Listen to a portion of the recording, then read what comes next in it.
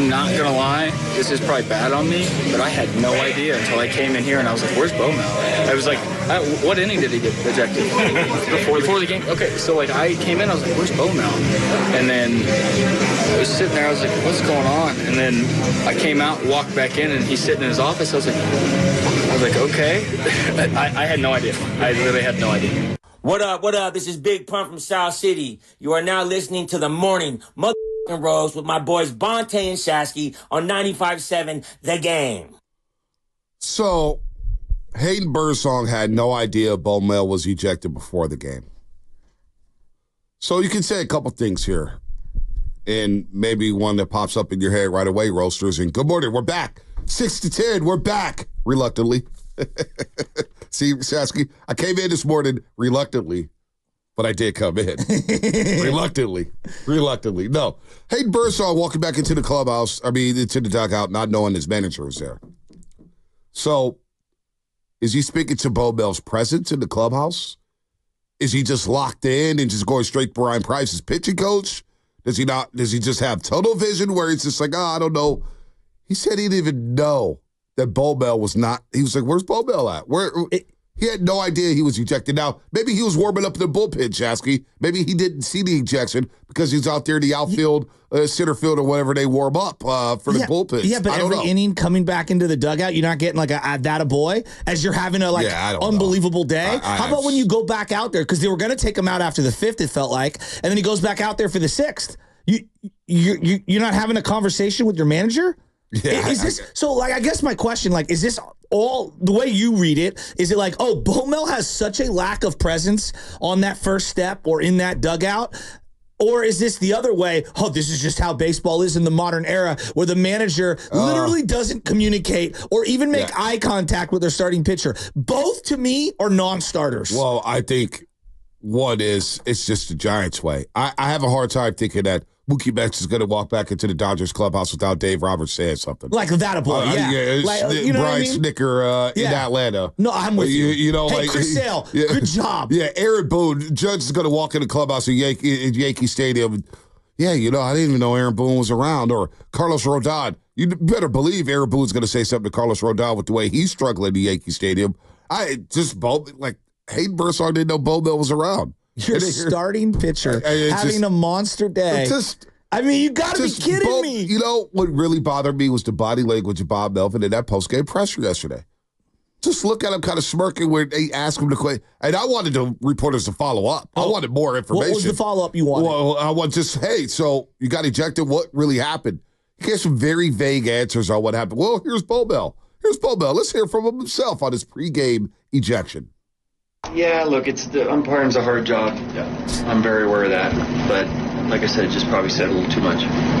Was there, do you believe at all in getting the ejection to fire up your side and all? That's more of an in-game type of thing. But it was just, I didn't plan that. So it wasn't choreographed. It just I probably went too far. It felt choreographed to me. I'm sorry. So here's my theory on like getting angry at officials, referees, umpires, just in general. If you're not going to do it in the moment or immediately after the game and have a conversation with that individual, and if a day goes by, it's too late. It's too late. I've never seen anything like this. In the umpiring world, at least when I've umpired, just my setting is you're going backwards. You're going back multiple days. Take a hike. Take a hike. And on that play with Brett Wisely, so it's the 4th inning. There's runners on first and second. Yeah. There's one out at the time. Brett Wisely hits a ground ball, and they were mad about the strike zone and whatever. Mm-hmm. Stop with the arguing on strike zones, okay? I'm so tired of hearing about strike zone arguing. Brett Wisely hits a ball down the line. The first base umpire is behind the first baseman, almost in short right field down that first base line. And he moves more in the field of play, and the ball hits him, ricochets back to the first baseman who was paying attention. He catches the ball on the ricochet, runs over to first, slides into first, and gets Brett Wisely out. Look, it sucks. Right. It's an unfortunate play. Sometimes the ball bounces your way. Sometimes it doesn't. Was I angry the umpire went more into fair territory as opposed to foul? Yes. Had the umpire been in front of the infielder, it would have been umpire interference. Right. But because he's behind him and the infielder has a clean look at it, it's not. The ball is a live ball, blah, blah, blah. It does suck. If you're angry then, you go out right then and there and you yell at the guy right then and there. If you're angry that day, you go after the game and you blast the guy that day. You don't wait 2 days. I've never seen anything like this. That's just weak. I never saw anything when it was like, wait, he got ejected for something that happened Friday.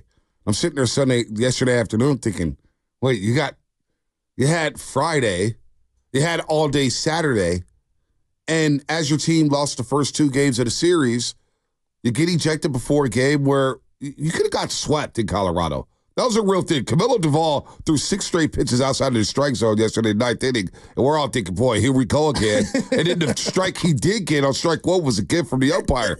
Who's the guy to play? He was irate. He was like, what the hell? That's a strike? What is that? Look, ESPN cares so much about the Giants. This is a microcosm of who the Giants are right now. Whoever wrote the game notes or whatever for the recap for ESPN has no idea what the hell's going on with the Giants. It says this, up next, Blake Snell is expected to be activated from the injury list to open a series against the Dodgers tonight. Snell has been on the IL since June 3rd with the left groin strain. They have no idea that Blake Snell's already pitched had 2 starts for the All-Star break. They just melted in. It's like, yeah, he hasn't pitched since June 3rd. Well, that kind of fits in with the Giants' rotation because they have no idea the manager's in the dugout. They had no idea the manager was in the dugout. Let me play the ejection. Real quick. This was just a few moments ago. Bob Melvin brought the lineup card out himself, and it could be that he got tossed. I don't see him in the usual captain's chair. See Christensen at the top step, so we'll find out here in a minute. I got a joke for you, Bonte. Come on, man. When our boss isn't here, we all know he's not here, right? Yeah, Do we not? Yeah, we know his If presence is Shanahan felt. wasn't on the sideline, We would know. Would we know? Well, we knew that Steve Wilkes was in the press box. I mean, He was in the press box. He wasn't on the sideline. if Steve Kerr wasn't on the sideline, we would know. Yeah, we knew Mike Brown was in Sacramento. Imagine, you are the starting pitcher. You're having an iconic day for yourself, and you had no idea that the manager wasn't there. It's just everything about the Giants reads Little League. It just does. No, this is Little League. Crying. How about this? Hey, how about this? Instead of bitching and complaining about the umpire not getting out of the way, which he should have gotten out of the way, I agree with. But if you're going to be mad, get mad in real time or get mad that night. How about you dial up, I don't know, a bunt? How about you dial up a base hit with runners in scoring position on a night where I take the Wisely at bat away? You were Shasky, 1 for 7 with runners in scoring position. How about you have your bullpen that you've taxed through the roof this year actually hold a lead? No, you know what, Shasky? Let's dial it back. Let's dial it down. I'm going to tell you why. It feels like we're manufacturing passion for a lackluster baseball team. And I'm not going to do it no more. I'm sorry. It's the same old song. I'm just listening to you, and I'm listening to myself, and we're sitting here talking, and I'm looking at things through the mobile text. It's the same old song. We're on a repeat when it comes to the San Francisco Giants. We took a week off from that, which really should have been their week, the All-Star week, but, they're not compelling at all. Logan Webb gets blown up in the All-Star game anyway, but it's the same old song. Lack of situational baseball. Bullpen blowing the game. Boy, starting to win 5 innings. Woo, wee, yay. Manager gets ejected for something that happened 2 games prior. You lost the series in Colorado. You're 4 games under 500. Your hottest hitter is Mike Yastrzemski, who everybody wanted out of town a couple weeks ago.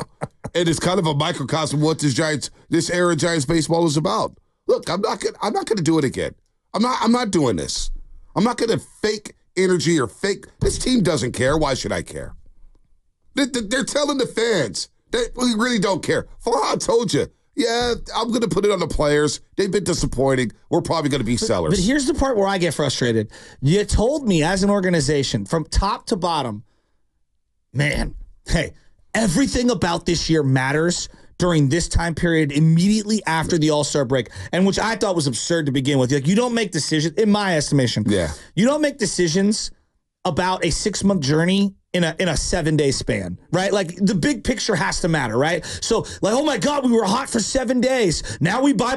Like, nah, that's just not how I do it. Same way I don't make decisions on my roster. Wow, Chase Young had a great Super Bowl. Let's bring him back. Like, no, let's give him like 20 the body of work wasn't great. You know what I mean? So no, he can go, even though he had a great game. Just because you have a great little stretch doesn't mean you're a great team.